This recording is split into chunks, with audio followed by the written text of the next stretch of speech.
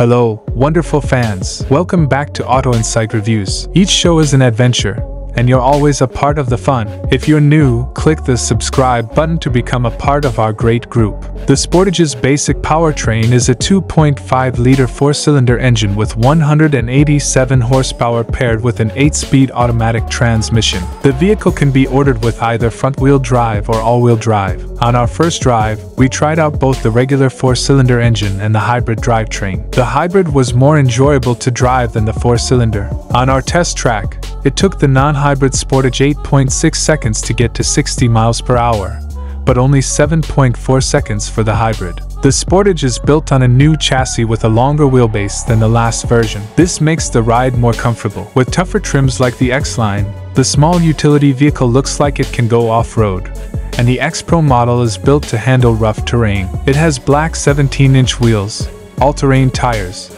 and a number of different drive modes. The interior of the Sportage is stylish, with a big digital screen on the dashboard and other nice-looking features. The interior can have either two-tone colors or all black. The piano black bezel around the center console's rotating shift knob, push-to-start button, and other controls blend in perfectly. Due to its bigger size and longer wheelbase, the Sportage has more space in the back seats and can hold up to 40 cubic feet of cargo. The storage floor has 2 levels, which makes it even more flexible. The Sportage's entertainment system comes with useful features like Apple CarPlay and Android Auto. Every model comes with a digital gauge display and an 8.0-inch tablet for entertainment. If you want more connections and clearer images, you should get the bigger 12.3-inch touchscreen display. Touch-sensitive buttons below the infotainment screen let you switch between the music and the temperature system. You can have a better Harman/Kardon system, a wireless phone charger, and a Wi-Fi hotspot that you pay for.